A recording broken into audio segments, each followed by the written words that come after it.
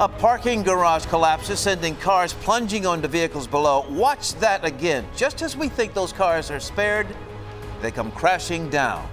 Images from the ground, just unbelievable, but it could have been a lot worse. Yeah, no one was hurt here, and that collapse happened right as workers left for lunch. This all happened east of DFW Airport at Irving Parking Garage. This is in Las Colinas.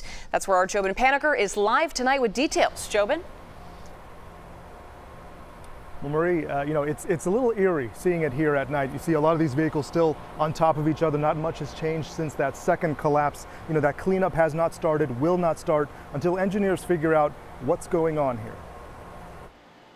It almost looks post-apocalyptic. Vehicles piled on, sandwiched, some barely visible. This is the view from the ground floor of this parking garage in Irving. Destruction. It's just destruction. I'm so thankful that nobody's hurt. That is the good news.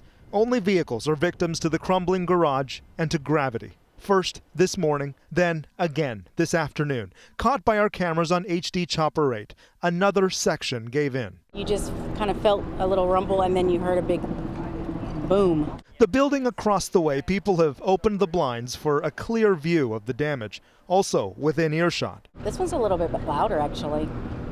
It was louder. Irving Fire now estimates more than 30 cars are in this heap, maybe more. After the second collapse, Irving Fire stopped anyone else hoping to get their car out.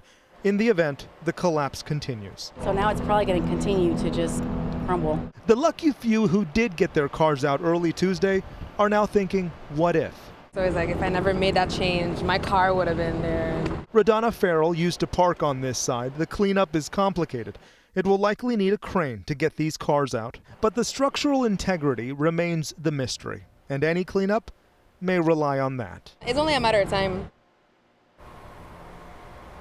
So we reached out to the owner of this building. We have not heard back, reached out many times today. Now, we understand this building was built in 1980. Now, there is no Texas law currently on the books that requires routine inspections. It is, however, recommended, and it is on the owner to get those inspections.